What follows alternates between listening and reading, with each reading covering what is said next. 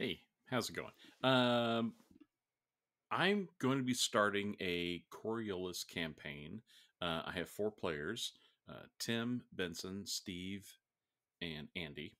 Um, and I wanted to just, we're not going to be playing on camera, so it's not going to be a live play of any sort. But I thought I might do a vlog, right, or a blog, or whatever this is called, occasionally to kind of, you know, uh, let you know how the campaign's going, what's going on. So far, we have only had our session zero. The four players have created their crew and created their ship. I guess I should also kind of give a little bit of background for people who might not be familiar with Coriolis, the role playing game.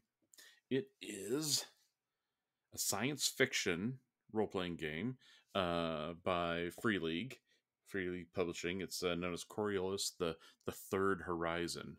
Um, the Third Horizon, because as I understand it, Earth was becoming overpopulated and polluted. Just the planet was going to hell, and humanity, if it was going to survive, it had to expand. So it's humanity started looking into doing off-world habitation, and so the initial attempts at it was they went to the first horizon, which I'd have to reread the background, but I think it was things like within our solar system, and planets that had to be not really terraformed because we didn't have that and don't have that technology, but more like um, just living in things that we've made, right? So you're living in containers, right? And then there was the second horizon, which was similar to the first, but expanding out beyond our solar system. Well, then humanity was like, oh, we need to get out. We need to go someplace with other planets, habitable planets that we can live and grow on. And so they discover that the Aldebaran system um, would that area of space has uh, habitable planets, and humanity should go there. So they finally knuckled down, and they built two enormous generation ships. And then I'm sure they held a lottery or something, and so all these people uh, who were lucky enough, they get to board and live on that ship, and understanding that it's going to take hundreds of years to get from Earth to Alderaan, and that they call it a generation ship because generations will live on these ships, and it won't be until 1,000 years later that the descendants of those who boarded the ship will reach the destination. So these two ships leave Earth, and they start crossing the dark void in order to get to Alderaan. And of course, as luck would have it, years after the generation ships have already gotten underway, and I mean they're way beyond communication range. Um, Humanity discovers portal technology, and it's not that humanity designed it. It was a true discovery. We were like, alien intelligence who have not revealed themselves to us, alien intelligence have built these portals, and we can use them, and we can get to Alberon instantaneously. So that's what humanity does. That they load up, go through the portals, and we begin colonizing the area of planets over there that is the third horizon. And there's a whole network of portals that interlink, and it's kind of cool. The book shows all the interconnected systems that are part of this third horizon. So then you fast forward, and of course, the humanity's been settling in on the planets and stuff, and just really getting ingrained on those planets, and no longer, you know, truly Terrans. I mean, you're human, but you're no longer really Terrans. Now you're, Coens and all these other people who live on these other planets. Well, then finally, of the two generation ships, one just got lost in space. Nobody knows what happened to it. Maybe that'll be an adventure someday. But uh, the other ship, the Zenith, it finally makes it. Finally shows up, and the people are like, "Yay, we made it!" And then they're like, "What? There's humanity here already." And so now there's kind of like two um, philosophical uh, ideologies or whatever. It's the first comes where the people who got to the systems via the portals, and then the Zenithians are the people and descendants of people who came via the generation ship. And there's some really cool political intrigue and stuff. This game has been kind of described as a blend between Dune and the Firefly TV show, movie, and stuff, uh, which I think is pretty cool. The Dune stuff is like all the political machinations, and then the Firefly is the fact that the players play as a small crew on a small ship in this, you know, realm, in this world, and and so that's what's really cool. So that's what it basically is. It's not like it's not a horror sci-fi game by design. It's more akin to like Traveler, right? It's also, I should say, because it's got a Middle Eastern flair. It's also been described as the Arabian Nights in space. So all of the technology and clothing and culture, it all has this like Middle Eastern kind of um, design to it, and it's beautiful and it's intriguing, and it's really, it really creates a depth for this universe, and I think it's kind of cool. It's far different um, than all the other sci-fi games that you ever see out there, right? I mean, they're all based on Western culture. So this Coriolis seems super cool because there's nothing missing. I mean, there is um, uh, cybernetics. There's um, psionics, so there's all kinds of sci-fi technology, and edging into a little bit of fantasy with there's this like dawning of psionic powers, due to another kind of event that's been going on. So again, Coriolis is a very rich and deep um background in this universe. The designers have done a fantastic job in giving game masters and players this like very rich canvas to play with. So you can have some really intriguing stories and games and stuff that you do. So to that end, my players and I, um, as I'm recording this, tonight is actually our very first true gameplay.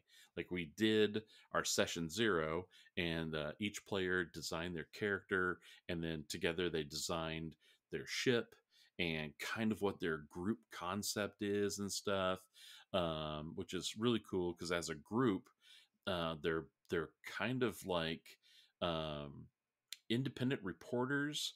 We might think of them now as, in today's terms, they're like guerrilla, um, uh, you know, online reporters where they go and do the stories that nobody else is covering for reasons, and and so hopefully they're going to make a name for themselves. They're patron. Every kind of group has like this patron that kind of, you know, kind of looks out for them and gets them work and stuff. And so their patron is uh, wants to kind of investigate and maybe even possibly debunk the belief in the portal builders. Because there's artifacts on all these different planets that, if you look hard enough, you might find different artifacts that link to the portal builders, and maybe if we know more about who they were and why they just left their technology behind, I mean, maybe we can figure out more about them, and maybe that'll help move humanity maybe to its next uh, you know evolution level or something, right? I mean, who knows? We can take this anywhere we want to go. So our four crew members aboard. So Andy has created a data spider, which is the name for a that's the class of character who's very much into technology and a hacker, and being able to do things with information online, right? Doing all that kind of stuff. Um, so that's really cool. The data spider. Benson has created a character who's really kind of thinking of this, if we equate it to the A Team. If For those who might remember that show.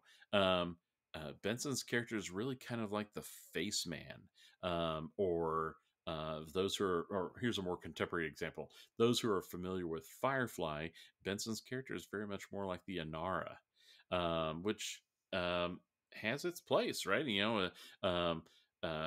He's a male seductor, and he can, get into uh, uh, political arenas that some of these other characters can't get into, and has connections that are, again, some of these other characters don't have these connections. So Benson's very much our face man. He'll be the public representative for uh, this group, and probably, I guess we haven't talked about it yet, but is probably the on-air personality, I think, when these people are doing their when these characters are doing their investigative stories.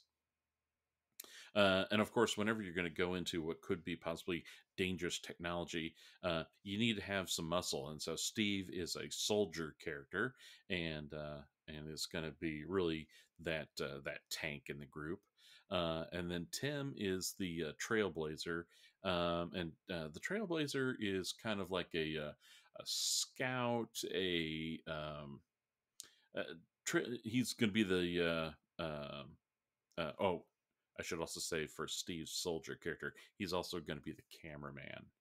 We went and designed some stuff where his camera equipment is kind of large and bulky, but that's because, and it's unnecessarily large and bulky, because it's got hidden cavities in it where he's got weapons and stuff stashed in his camera.